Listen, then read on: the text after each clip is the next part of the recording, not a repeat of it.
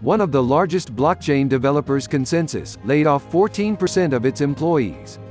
According to Reuters, the restructuring at ConsenSys will separate its software development business from its venture activities, the company said in a statement. ConsenSys focuses on the Ethereum blockchain, which underpins the world's #2 cryptocurrency Ethereum.